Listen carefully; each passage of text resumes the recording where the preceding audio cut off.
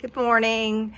Today is March 30th, and I just want to get on here because 4 years ago today, I was sitting in a waiting room at Emory waiting to have surgery, my double mastectomy and reconstruction. I was supposed to go in at like 8 o'clock that morning. I had to be there at 7 a.m. and at noon I was still waiting because they were behind, and so my anxiety just went through the roof.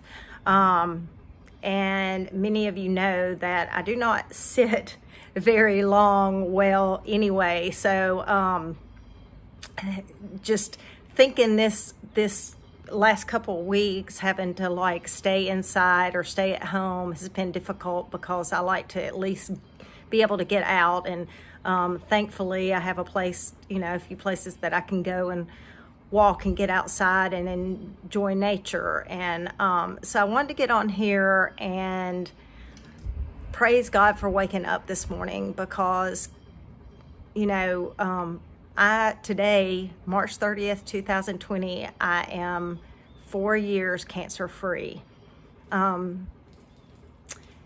That is huge. That is like, I don't even know, because March is always a hard month.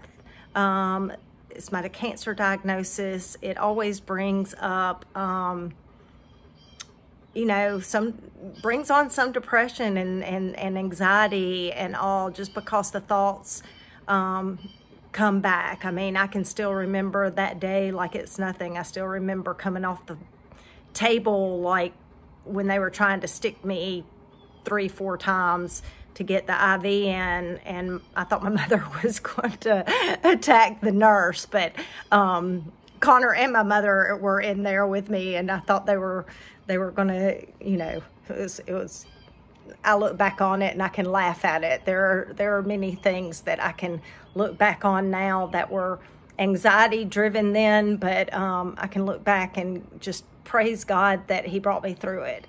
But I wanted to get on here and thank everybody, all those that have followed my journey and have commented and prayed for me through the years, through all my, I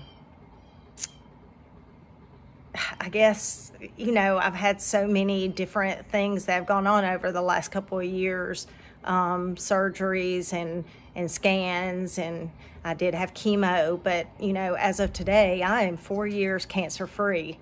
That's huge. Cancer does not stop because we're isolating. And I want everybody to realize that, because today I am actually delivering one of my kangaroo shirts, which has the pockets sewn inside.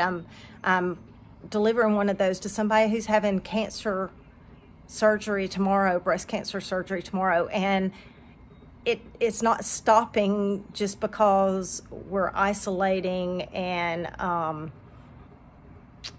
so I want everybody to think about, stay home, take care of yourselves.